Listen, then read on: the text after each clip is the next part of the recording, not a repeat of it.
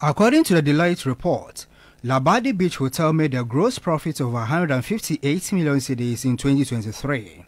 The hotel accrued administrative expenses of over 55 million cedis and over 44 million cedis as distribution expenses.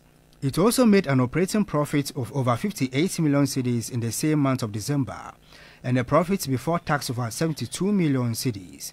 In 2022, the hotel accrued over 39 million cedis in profits before tax and over 9 million cedis in 2021.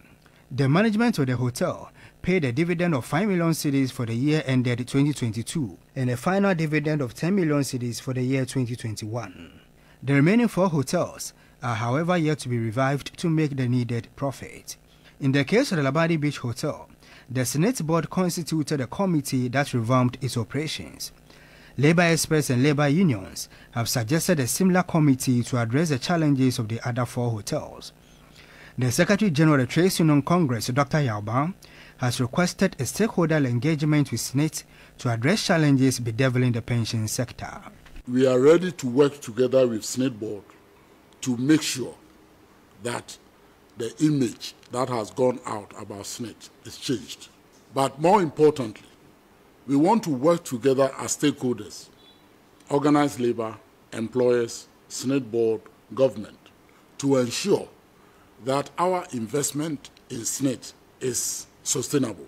Chairman of the forum, Isaac Bampoado, rather proposed a total restructuring of SSNIT to allow labor to manage the pension funds. We are not convinced, and we tell them in plain language, we are not convinced with what you are telling us. We are not convinced.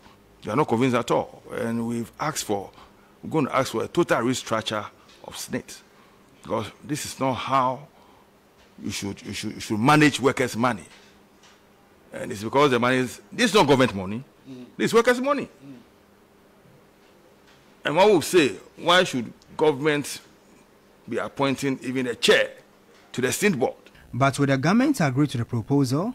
Section 35 of the Pensions Act 766 mandates the president to make appointments to the SSNIT board.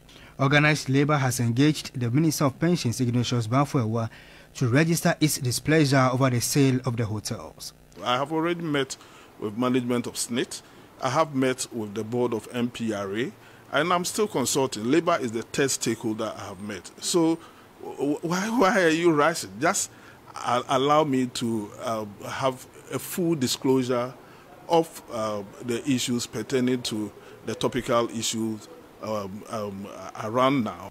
Until the cabinet makes a firm decision whether SSNIT should proceed with the sale, Labour has said SSNIT should cancel the deal. Dana Lopoku, TV3 News, Accra.